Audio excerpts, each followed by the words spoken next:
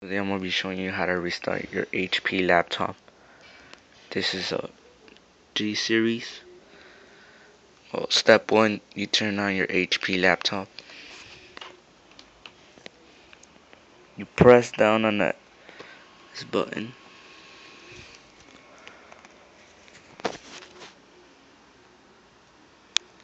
Step 2, you press F11 when you get to this page.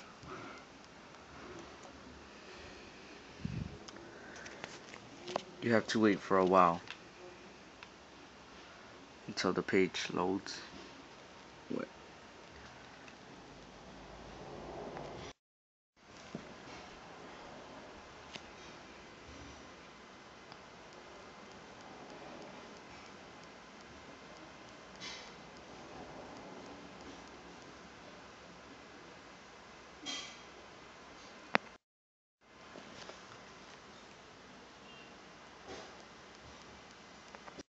When you get to this page, this is step 3.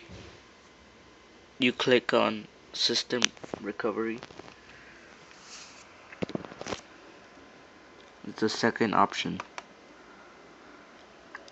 Here in step 4, it's gonna ask you, it will ask you to back up your files. This means to save all your pictures, etc.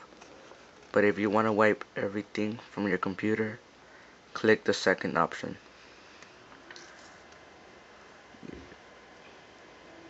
Recover without backing up your files.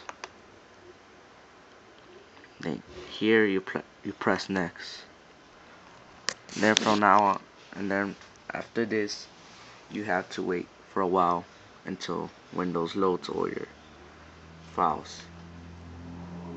Thank you for watching this video.